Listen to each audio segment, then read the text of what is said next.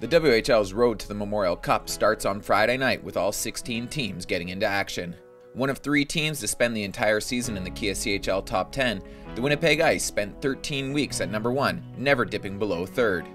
With Zach Benson, Matt Savoy, and Connor McLennan all having 90-plus point seasons, the Ice led the dub with 325 goals, and their 10 regulation losses, with just 3 at home, mark a CHL best.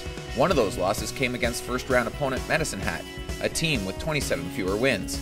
Keep your eyes on the Tigers' 15-year-old Gavin McKenna, who finished the season with 12 points in his final 6 games. With a franchise record 54 wins and a CHL low 155 goals against, the Seattle Thunderbirds also spent the entire season in the top 10, with 22 of those weeks spent in the top 4. For a second straight postseason, the T-Birds will battle the Kelowna Rockets in the first round. Thanks in part to the tandem of Thomas Milic and Scott Ratzlaff, the WHL leaders in goals against, Seattle took the season series 4-0, but they haven't faced each other since the calendar flipped. The Kamloops Blazers kick off their run to hosting the Memorial Cup against division rival Vancouver. Led by Logan Stankoven, one of only 3 CHLers to average over 2 points per game, the Blazers took the season series 6-1-1.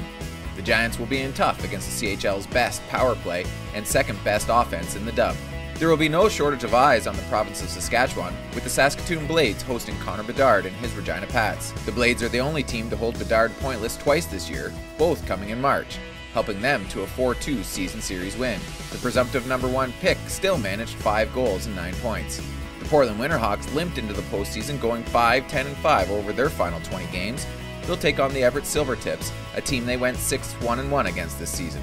Red Deer takes on Calgary, a team they hold a 6-1-1 record against, and Moose Jaw holds the advantage over Lethbridge thanks to a 3-1 season series win. And lastly, 2 of the hottest teams heading into the playoffs, Prince George and Tri-City, will face each other for the first time since early December and first time ever in the postseason. Because of travel, it will be the lone 2-3-2 series.